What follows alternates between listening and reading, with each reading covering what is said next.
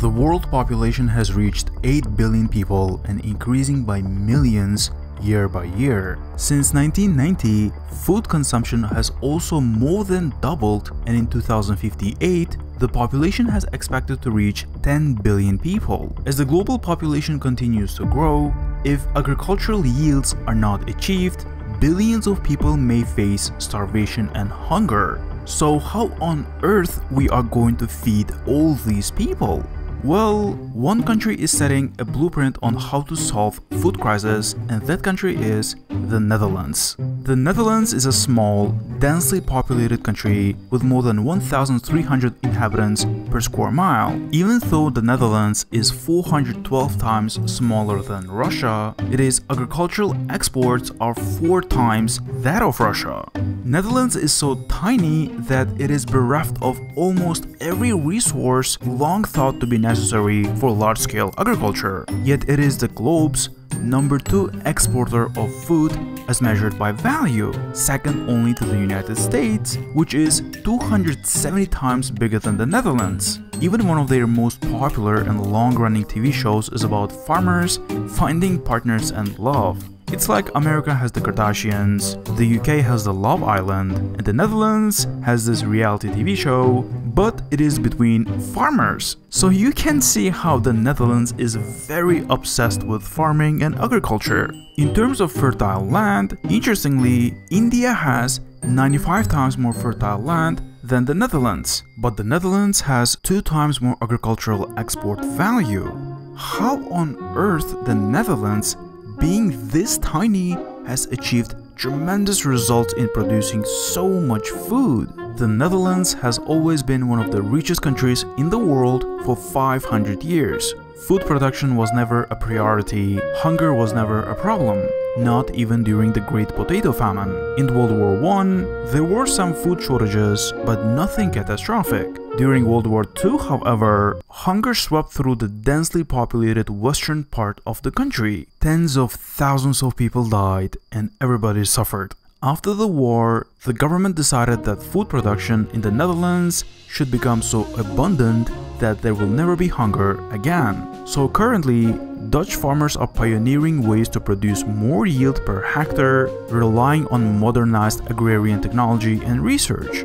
Education and research are very imperative to Netherlands' success in agriculture. So Wageningen University, which is the world's top agricultural institution, constantly adds new innovation and technology to Dutch agriculture. So it is basically like a NASA of agrarian domain. The Dutch government, in collaboration with Wageningen University, has ensured that the Dutch agricultural lands can be efficiently cultivated. It also uses modern technologies, and unprofitable farms are sold to the government or advised to grow something else. As a result of a policy change 70 years ago, currently the Netherlands is one of the largest vegetable growers in the world. Twice as many tomatoes are produced in the Netherlands as in a country like France. It is also the largest exporter of flowers. Additionally, Dutch dairy serves 5% of the world market, and the Netherlands also sells many agricultural technologies and machinery abroad. Located in Central Europe, the Netherlands is perfectly placed geographically for exports. They have excellent transport infrastructure and logistics to most countries in the world. The port of Rotterdam plays a huge role, as does Schiphol Airport. Schiphol Airport and KML have a large network, making it possible to transport fresh products all over the world on a daily basis. For example, fresh flowers picked from the fields today can be delivered tomorrow to distribution centers in Argentina or Japan. Moreover, European subsidy funds are spent efficiently in the Netherlands. Despite extensive agriculture, it has been one of the least recipient of the European agricultural subsidies for years. Of the 59 billion euro agricultural budget, the Netherlands receives approximately 800 million euros. The rest of the budget goes to a more traditional farming in the European Union, whether those traditional farms are profitable or not. As soon as a Dutch farmer applies for a European subsidy, his farm is examined by the government and Wageningen University. It is inspected which crops are most suitable, how much water certain crops need, and profitable for its fields. After soil investigations and cost calculations, the farmer can be advised to grow something else or even stop farming to avoid potential losses and wasting water. And this whole method is called precision agriculture. Precision agriculture is an approach to farming that helps utilize the best sources available for the soil to enrich with optimum health and productivity. Wageningen University conducts a lot of research on precision agriculture, and it provides farmers data in precision farming. Farmers have to control drones, and the data is sent to the university. With the information that the farmers receive, it's possible to farm accurately and exactly where and how efficiently a crop can grow. Robots and drones play an important role in the Dutch agriculture, horticulture, and nature conservation. For example, this is a cockpit of a Dutch tractor. This one is called a greenbot, and this robot follows its path on a pre-programmed route. This one will stop automatically if it's hindered by an obstacle, and the farmer will be informed by a text message. This is a husky, self-learning robot. There are also special sensor robots to ensure that water is added when necessary. Additionally, soil investigation by the university may show that onions grow well in a certain month and a few months later carrots or potatoes, and that the next year it's best to grow grain. This makes flexible farming interesting, and the fields can produce as more and economically as possible. This is a different policy from other European countries where most farmers simply receive their subsidy without further technological research on their fields. Of course, not all agriculture can be replaced by robots or machines. However, the EU should encourage farmers who receive subsidies to modernize and support them with the latest technological developments. Another innovation from the Dutch is that they use LED lights on crops very efficiently. Farming with LED lights and with advanced LED lighting can save 90,000 euros annually on energy costs. Of course, this is not a rocket science, as there are many underground bunkers where people grow illegal weed with this method, but Dutch farmers do it very efficiently and on a massive scale. Greenhouse agriculture is another popular form of Dutch agriculture, especially in winter times. There are endless seas of greenhouses in the Westland region of the Netherlands. They have almost completely eliminated the use of chemical pesticides on plants in greenhouses, and since 2009, Dutch poultry and livestock producers have cut their use of antibiotics by as much as 60%. In fact, their techniques are so advanced that they don't cure their crops with insecticides, but prevent diseases by nipping them in the bud. These innovative practices are so efficient that, for instance, a Dutch farmer uses 4 liters of water to grow a kilo of tomatoes, while the global average stands at staggering 214 liters. The Dutch government, Wageningen University, and all other top agricultural institutions in the Netherlands are also exporting knowledge and expertise all over the world.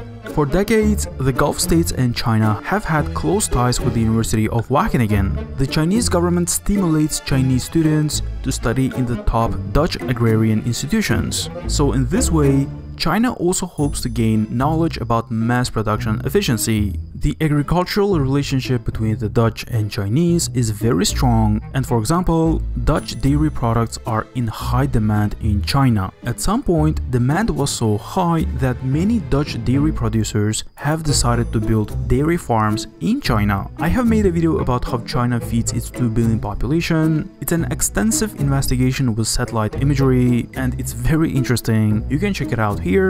Additionally, in the Middle East, the Dutch managed to increase the growth of potatoes in the early 1980s from 190 tons to 560,000 tons now.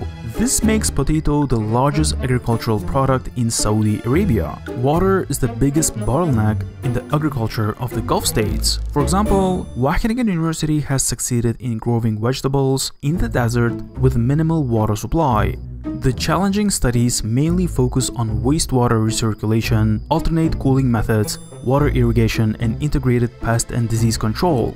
For example, the university built a glass garden to cool and conserve energy when the outside temperature is more than 45 degrees Celsius. The Dutch agricultural expertise has also penetrated the Indian subcontinent. For example, potato production in India has grown explosively in the past 50 years. After China, India is now the largest potato producer in the world. With 2 million hectares, the cultivation area is 12.5 times larger than in the Netherlands. However, the yield per hectare is much lower, 15 to 20 times lower than in the Netherlands. Dutch knowledge of potato cultivation is highly valued in India. Wageningen University and Indian farmers are collaborating on various processes in developing more efficient cultivation.